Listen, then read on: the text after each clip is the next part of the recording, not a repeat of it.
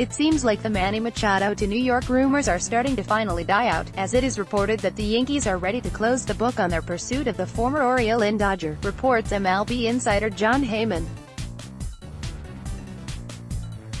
The Machado sweepstakes do not seem to be coming to a tidy conclusion, but after the Yankees seem like they have bowed out in the race, a final landing spot may be known sooner than later. Barring Machado falling into their lap, not that likely, the Yankees are just about done.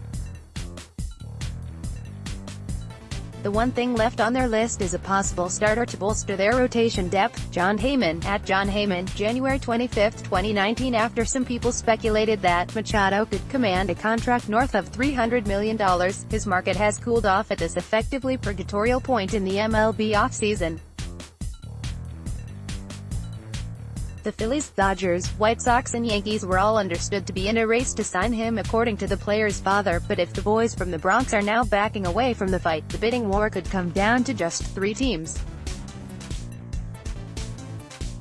Some have speculated if Machado would even be a good fit in the Pinstripes, given the current build of their roster. The same Yankees fans demanding the team sign Machado will be the first ones booing him out of the stadium when he doesn't run hard or goes 0-4 against Boston. Manny says hustling isn't his cup of tea. Go enjoy your money in the California sun and save everyone a lot of agita.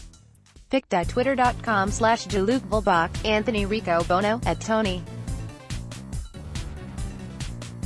Rico Bono, January 25, 2019. As one of the best infield talents in the league and so many of his prime years still ahead of him, the team that ultimately wins this race for his signature will be getting a supremely talented infielder with an MVP ceiling.